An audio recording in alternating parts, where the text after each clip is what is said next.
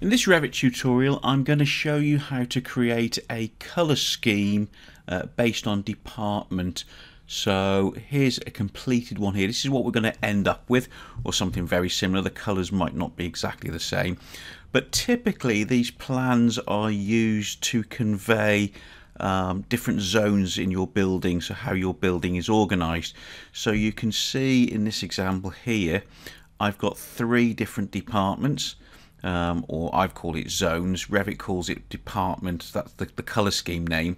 So for example, we've got circulation there, so all the corridors and circulation areas come in that zone or department, and they're colored yellow.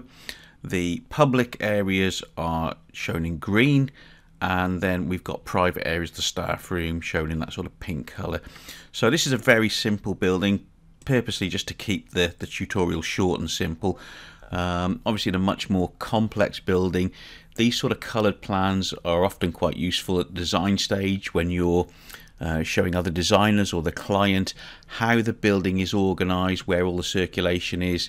You might want all like the public areas towards the front of the building, etc. So producing a coloured plan allows you to better visualise the sort of design intent.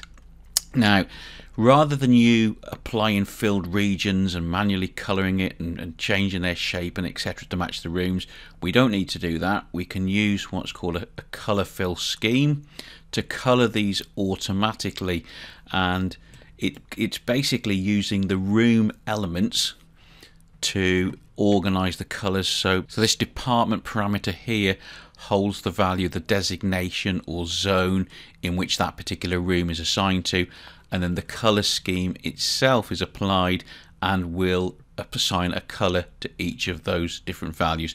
So that's what we're going to do. I'm going to now reset this plan, take the color scheme away, and we'll build it up from scratch.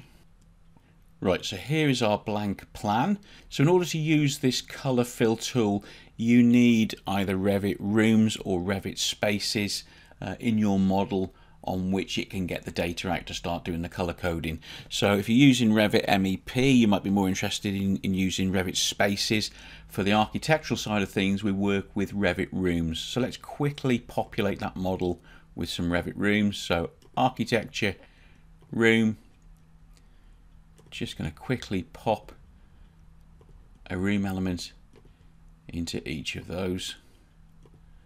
So to save you guys sitting through me typing out all those names, I just cut out a chunk of the video where I did that. So I've named these as it was in the finished article before. So staff room at the back, consultation room, and the meeting room 1 and 2, and then some circulation. So we've got our Revit Rooms in place.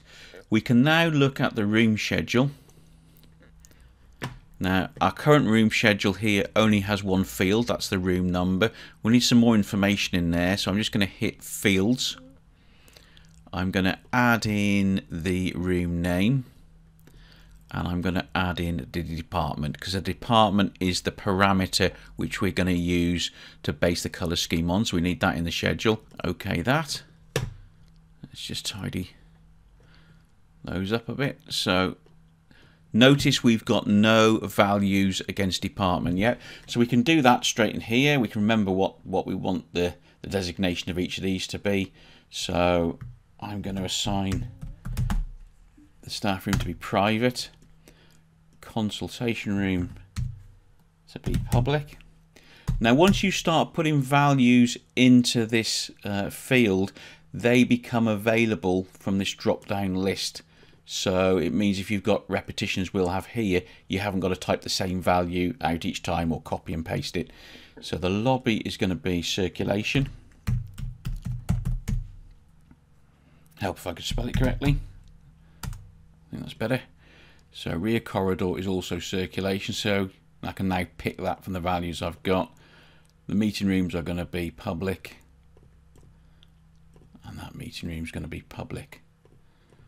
So now we've got designations against each of our separate rooms. So notice each room has a unique number, and it needs that. Each room name in this case is unique, but it doesn't need to be. It's only this first field number that needs to be unique. and in department we've got a lot of repetition there as these various rooms fall into these different categories. So that's all set up there. Let's go back to the plan. Now all we need to do now is add or create a color fill scheme. So I go to annotate, color fill. I'm going to place the legend here next to the plan. Now it now asks me what type of color fill do I want to create, and I can base it on spaces which are really related to Revit MEP, as is HVAC zones. Now rooms are more for Revit architecture, so I'm going to click rooms and the color scheme. Now it takes the fields that we've got and it's going to color it by these different values. Now if we picked room number, for example, we've already seen that the room number is unique.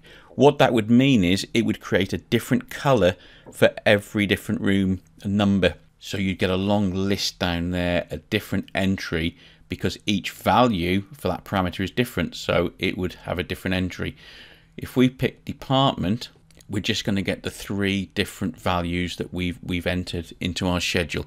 So let's do that now. So space type is rooms, color scheme is department. Hit OK. It goes and creates a default color scheme. Now it will just assign some default colors to these values, but you can go in and you can pick whatever colors you like or sort of tweak these ones that it's presented you with. So let's click that now. So select the legend and up on the menu, edit scheme. And here is the panel to control it. So we can see here it's based on rooms. There is the parameter being used to create this. There are the 3 different values it's found against that parameter. So the ones we put in the schedule: circulation, private and public. They're all visible by default. Here's the colors that it's chosen. Let's go and adjust that now. Trick is to get something that looks sort of pleasing to the eye, but also so that it's clearly legible. So let's pick yellow there, and finally let's have a green for that one. If you want any different sort of hatch patterns to pick out certain areas, you can do that. Otherwise it's just going to be a solid fill based on that. So apply that, hit OK. And there we have our coloured plan based on departments.